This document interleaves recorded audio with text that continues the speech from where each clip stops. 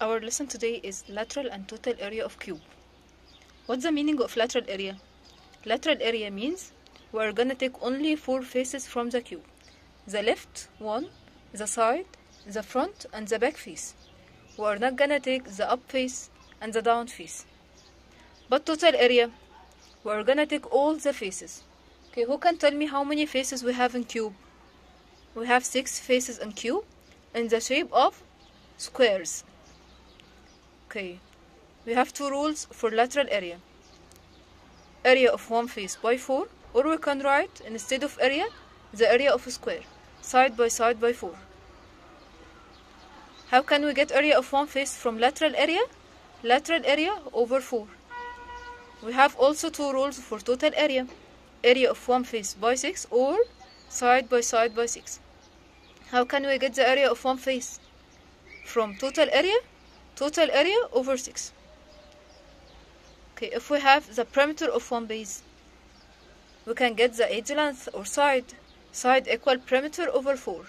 Okay, and if we have the sum of edges, we have 12 edges in cube, so sum of edges over 12. The first question, if we have cube whose edge length 3 cm and want to get the lateral area and total area. Lateral area equal side by 4 equal 3 by 4 equal 36 centimeter square. Total area equal side by 6 equal 3 by 6 equal 54 centimeter square, and you root square because it's area. Okay, if we have the perimeter of one face equal 20 and you want to get the lateral and total area, we said from perimeter we can get the side length or edge length. Side equal perimeter over 4 equal 20 over 4 equal 5 centimeter. Okay, then edge length equal 5 centimeter. Lateral area equal side by 4 equal 5 by 4 equal 100.